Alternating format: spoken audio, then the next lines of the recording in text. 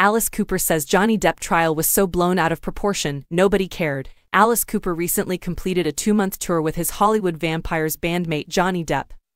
But he claims they never discussed Depp's widely publicized defamation trial against ex-wife Amber Heard. "I don't think it was ever mentioned on the tour because nobody cared," Cooper explained in an interview with Vulture. "I never watched any of the trials. It was completely blown out of proportion. It was such a Hollywood thing. I knew Johnny would win because how many individuals have other ex-partners practically testifying for them? That never occurs. I switched it off and said, well, you know, Johnny will weather this storm, and when he's on stage, he's our guitarist." In 2012, Cooper formed Hollywood Vampires with Depp and Joe Perry, the guitarist from Aerosmith. A year after the televised slander trial, the quartet toured the United Kingdom and Europe from June to July. When asked if there was any hesitation in bringing Depp on tour due to the domestic abuse claims against him, Cooper replied, "Not at all. If you talked to Johnny about it, it was something that happened, that's what he stated. He just said, sure, what's the next song?" Johnny believes the situation was not blown out of proportion, but he questions why it was televised. "It's because both persons are famous," Cooper continued. "The best thing I said about the whole thing was, they should do a remake of War of the Roses with Johnny and Amber. Who's not going to see that? I am going to see that. To make things even better, make their lawyers Angie and Brad.